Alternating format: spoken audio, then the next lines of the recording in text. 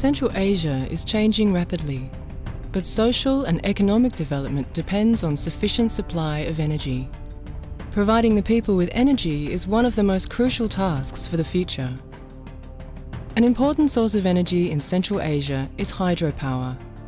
The region has enough rivers to supply its people with electricity. Furthermore, the surplus energy could be exported and become an important source of income. But the region's hydropower potential is still far from being fully exploited. Central Asia's mountain states in particular are rich in water resources. In Tajikistan, for example, more than 25,000 rivers flow across the country. Not far from Dushanbe, Tajikistan's capital, the Nurek Dam retains the water of the Vaksh River. With 300 meters from bottom to top, it is the tallest dam in the world. Already decades ago, investments were made into large-scale hydropower. After almost 20 years of construction, the Nurek Dam has stored the Vaksh water since 1980. In the mountainous Tajikistan, electricity generation using water is a national task. Water and hydropower are key factors for Tajikistan's way into the future. Therefore, Nurek is only one component of a large national power plant grid.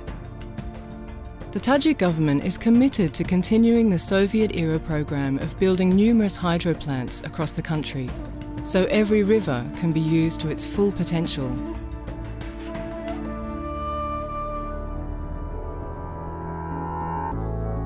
The Tajik government's most ambitious project is to build a dam at Rogun, upstream the Vaksh River.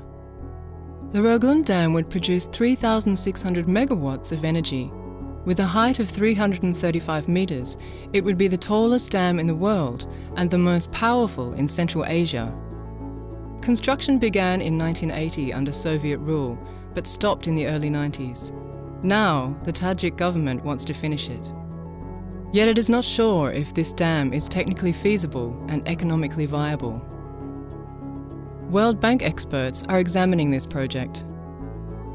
Furthermore, the Rogun Dam meets with objections from downstream countries.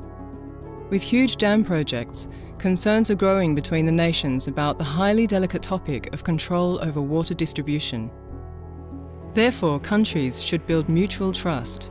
Reliability is the goal. This requires joint efforts supported both by all countries in the region and by the international community. Water and energy enable people to have a better life.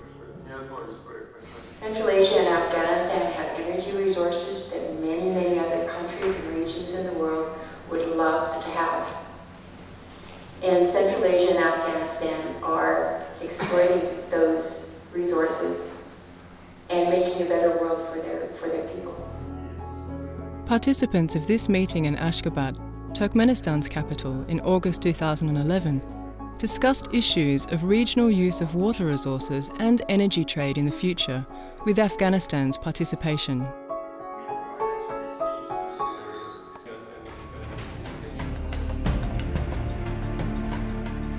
In remote mountain regions, building up and maintaining large energy infrastructure projects is a big challenge.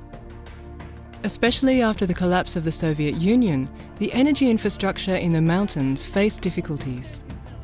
It resulted in unreliable electricity supply. Therefore, the solution to this problem lies not only in huge projects like Rogun or Nurek. Small local hydropower plants are becoming more and more important. With the help of the Deutsche Gesellschaft für internationale Zusammenarbeit, small hydropower plants like this one in the Tajik mountain village of Dashti Obodon are being built.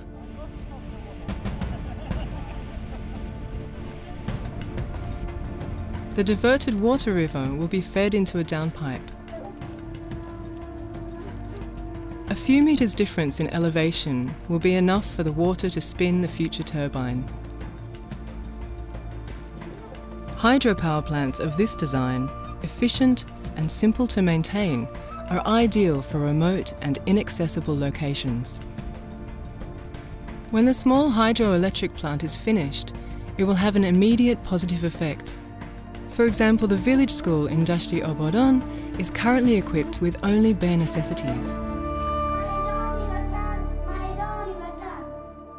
Once electricity is available, modern equipment like computers can be purchased for the classes.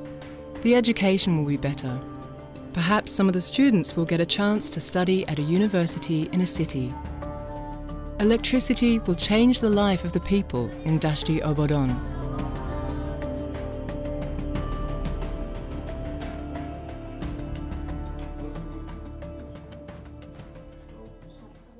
First of all, it is necessary for the pupils, for our schools, for our hospitals.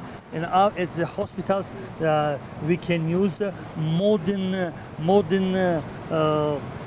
medical systems for the keeping the health of our